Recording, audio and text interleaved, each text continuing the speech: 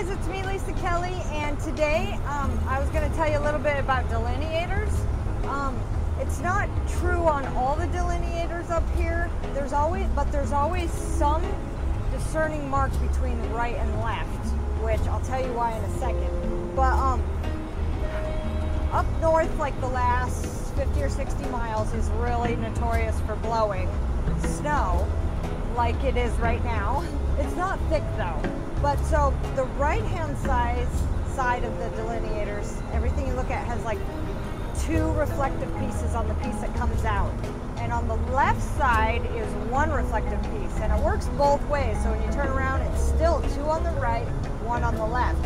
And the reason you need to know that is because sometimes it gets blowing so hard up here that you have to look for each delineator. So you're literally driving like so slow, and you're like, okay, there's two there, and then if the next delineator you see has two on the other side, you are going off the road. So you have to keep two on your right and one on your left, and they got them staggered so they're not together, they're like this, so you can catch, it's like half like that.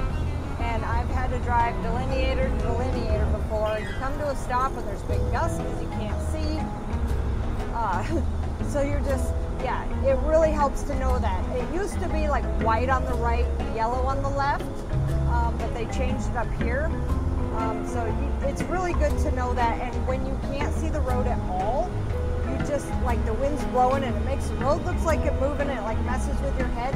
Don't look at the road, look at the delineators, and as long as you're between them, you're good to go. You're not going to drive off the road. And that's when your visibility is more. We also determine how hard a blow is by saying it's a one delineator, it's a two delineator, and that's like I can see two delineators and then I can't see anymore. It's three delineators. And I think, I don't know exactly how people do it, but I do how many I can see on my right, not the left also. So it's like it's three delineators. It's blowing pretty hard. If it's down to one delineator and searching, that's a really bad blow.